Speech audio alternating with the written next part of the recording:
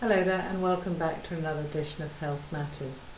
Last time I spoke about the top half of the body in relation to the arms and the rib cage, all the bits that are in it, and relationship to how it can cause problems if we're doing certain bad habits.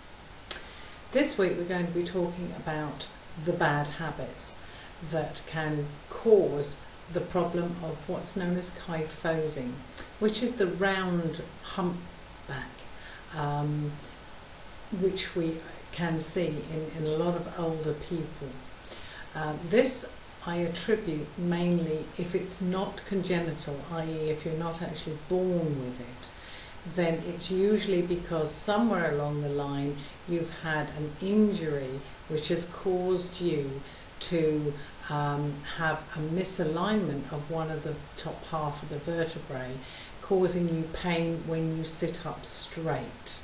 So you tend to slouch and you develop this humpback part around here. In addition, there are other things that cause kyphosing, for instance shoulder problems. If you've had a shoulder injury, you will naturally want to round the shoulder to guard it. If it isn't put right, then you will have that muscle here shorten, and that will pull the shoulder closer to the sternum here, and it will elongate this part here, causing excess wear and tear on this one, and of course making this muscle short. So when you do find that you have a problem, you go to someone like a physiotherapist who will say to you, well, keep your shoulders back and do exercises from there. But unfortunately, this is in great need of lengthening and massage to help the fibres to lengthen in order to get the shoulder to be able to sit properly in its original position, i.e. here. Okay.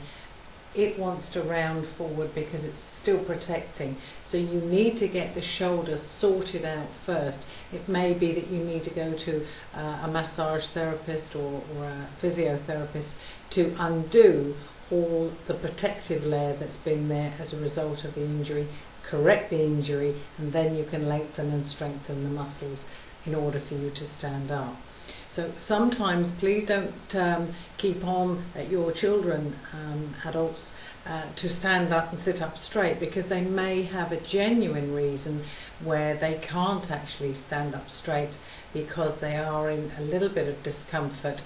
They don't know why, but it's very likely that they have had some misfortune in falling over, tripping, or doing something that has dislodged, slightly misaligned a vertebrae, causing them that pain from the muscle irritation of the nerve, and therefore they can't stand up straight. In addition, there are other reasons, pure bad habits. Okay, we're going to have a look at those now. Now, the bad habits we're looking at is particularly things like sitting at desks with elbows perched here, looking forward, and looking extremely bored most of the times. And in that position on a regular basis, you're going to find that it's going to be rounding the shoulders. Looking at things like the computer screen, the heads go forward and then the shoulders go with it. And we're sitting in this position, reading books and papers, looking down. So if you're doing a job which involves looking down all the time, such as architecture or draftsman or typing, that sort of thing, you are going to have your head forward, and if your head is forward, 9 times out of 10 your shoulders will follow, and this will become a habit. Okay, it's a bad habit because it encourages us to lean forward.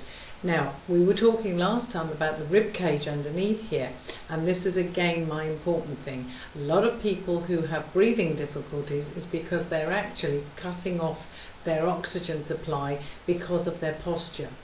The diaphragm, which controls the lungs by pushing it up and down, is housed underneath the rib cage, and if you are leaning forward, you are shutting that off, not allowing the diaphragm to do its job properly. and that means that you can't get sufficient oxygen. So that means you'll feel tired and your muscles will ache more, and there's an awful lot of benefits to being sitting up straight to allow the diaphragm to allow more oxygen.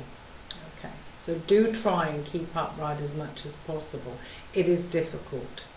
The most important thing you need to do is to be able to retract the chin. That doesn't mean tipping the head up, or it doesn't mean sitting right back from here. It means retracting the chin. This is the chin forward, this is the chin back. If the chin is back, it is anatomically impossible for the shoulders to come forward. If I let my chin go forward, you can see I can round my shoulders. If I pull my chin back, I can't round my shoulders because the clavicle gets in the way of the shoulder and it stops it from coming forward. So by pulling the chin back, you are doing yourself a favour, because don't forget, this one, which we'll be talking about in the next session, is quite a weighty thing, and we'll be talking about that later. But that needs to sit squarely on the neck pole. Okay, so we've got that happening, not that. In addition, there are many things that we do as bad habits, women particularly, and now men with laptops and things like that, that you carry on one shoulder. Okay, try to equate it so that you have the strap on one side and the bag with the heavy weight on the right, going to work, and then vice versa, coming back from work, so that you're equaling the load on a regular basis. Okay, if you can, make sure that you've got equal hands if you're carrying shopping, so it's not just one-sided where you're tilting and then you're moving your body the other way to balance it, because if you're taking it out of that rule of 90, remember, you're putting it in danger. Okay, another thing is leaning. When you're in the car, you tend to lean on the window or on the armrest, and that's regularly with one hand. Okay, it's always on the driver's side that you're going to do it, because you don't have one on the other side. Okay, so just think about the things that you do habitually which actually are not good for you. All right. Women, again, sorry to harp on about this, but you do need to make sure that you have a correct fitting bra, because breasts weigh heavy and they encourage you to round your shoulders. All right. Besides giving you a nice shape, you can actually appear to lose 7 pounds very quickly by having your a good fitting bra, standing up correctly, and it gives you that wonderful shape that automatically gives that hourglass figure that we're all striving for. So just think about the sort of things that you're doing on a regular basis that you could change. Have a look at the rule of 90 again and compare what you're doing on a daily basis with what is out of 90, in 90, all sorts of things. Okay, so do have a look and just keep practicing.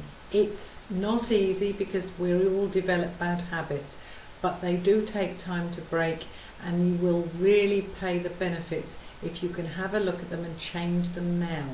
Moreover, have a look at your children and the people around you and try to offer help with those as well, because they always, growing up, children are like sponges. They'll soak in what you tell them. If you teach them correctly from the beginning, they'll grow up without a problem. That's food for thought. Until next time, take care. Bye bye now.